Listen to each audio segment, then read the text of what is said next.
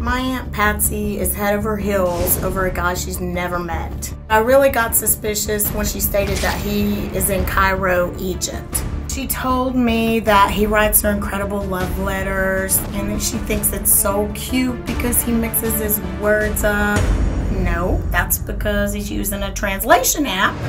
I've watched enough Dr. Phil shows to see so many scams. I asked her to get me a passport photo. She refused. She wouldn't let me run a background check. She wants this fairy tale so bad that she's willing to compromise everything, even her common sense. I seriously do hope Dr. Phil can help my aunt, but at this point, I feel like she is just lonely and very desperate for attention. Well, joining us now is Karen via Polycom. And Karen, you said you've lost all compassion for her, but the truth is you want her to be safe. You don't want her to be taken advantage of any more than she already has, if you believe that she has been taken advantage of, right? There is no doubt that she's been taken advantage of. Everyone is so worried about her that they're sick. Well, we're going to talk about that. And you know, you said he spent a lot of money taking care of his workers, some of whom were injured when there was the ISIS bombed 2 mosques in Cairo over the Easter, Good Friday time there, right? Right. And did you read much about those bombings? No, I saw them in the newspaper, that they were in the newspaper, but I didn't read it.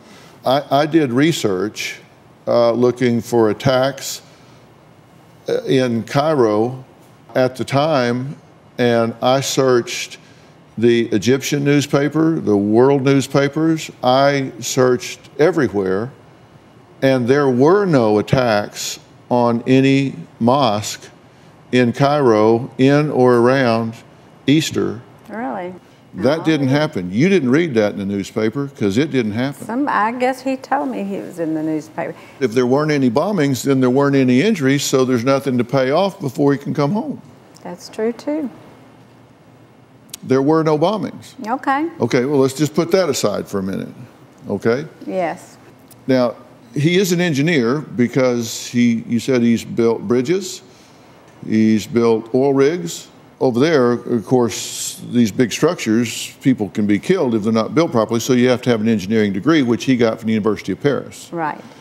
Well, we researched the University of Paris, and I talked to them. It's no longer an institution. In May of 1968, it was reorganized into 13 different schools, and it offers 4 different faculties: medicine, law, theology, and arts. The conclusion is they do not offer an engineering degree. They never have offered an engineering degree. And he's never been a student at the University of Paris. Ever. Period.